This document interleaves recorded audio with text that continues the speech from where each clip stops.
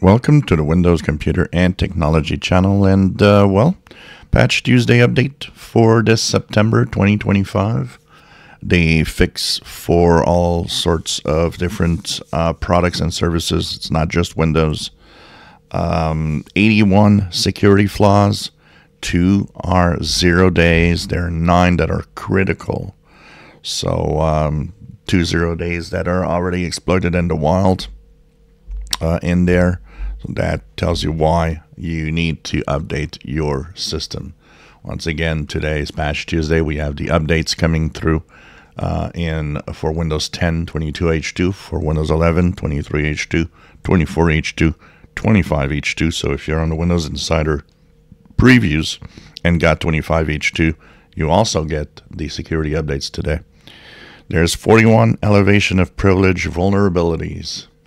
There's 2 security feature bypass, 22 remote code execution vulnerabilities, 16 information disclosure, 3 denial of service, and 1 spoofing vulnerability. There are, of course, 2 publicly disclosed 0 days already exploited in the wild. One is for the Windows SMB elevation of privilege vulnerability.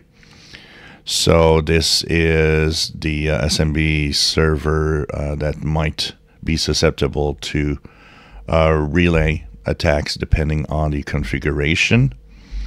And the other one is a Microsoft SQL Server vulnerability, vuln check, which is a improper handling of exceptional conditions in a file. The main critical flaws, if we look at Windows, is let's check it out here, graphics kernel, remote code executions critical. There's a Microsoft graphics component as critical. In Microsoft Office, there's a remote code execution that is a critical flaw. Also, there's a lot of important fixes, including in the Windows Defender Firewall service elevation of privilege vulnerability. A lot of important flaws there that seem to be fixed in the firewall, the Windows Defender Firewall. Now, they're not critical, they're important. Important is lower grade, but still it is important to fix them.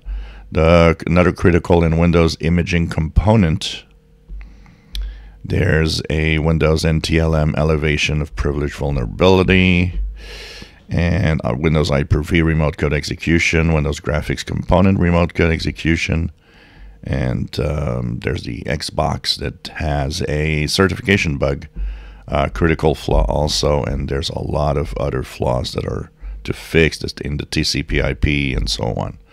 So this is an important month for Windows to make sure that you fix everything, as there's a lot of flaws, and especially when we do talk about vulnerabilities, the remote code vulnerabilities. So this is important to check out. So update your systems and make sure that you fix these flaws to stay safe, and hopefully everything will go right. And of course, I know some of you are waiting because you just want to see how it goes before you actually do anything. If you enjoy my videos, please subscribe, give us a thumbs up. Thank you for watching.